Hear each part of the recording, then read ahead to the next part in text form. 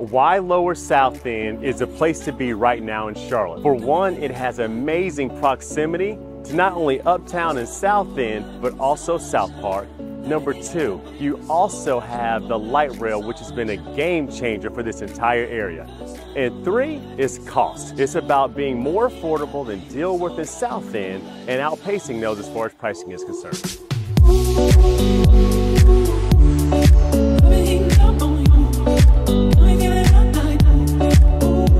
Lower South End is a lot more than just hustle and bustle and apartments.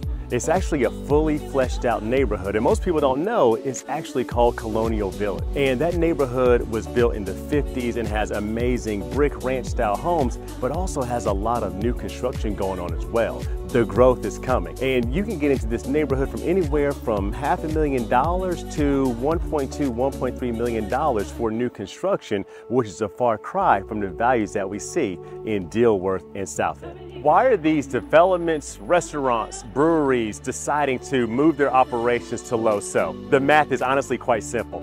South End is so expensive, and these businesses are looking for the next horizon. So when a Taco Boy or a State of Confusion or a Goldie's or a Protagonist or a Yama open up, what does that mean for you? It means follow the doors, follow the development, because these companies and businesses are betting big that Lower South End is going to have sustained growth for the foreseeable future.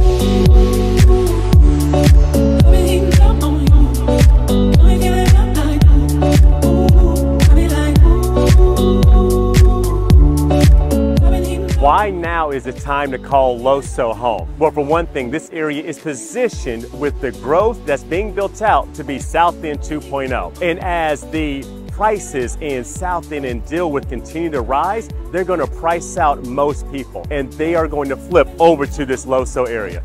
So now is the time to get in and watch that growth happen over the years to come.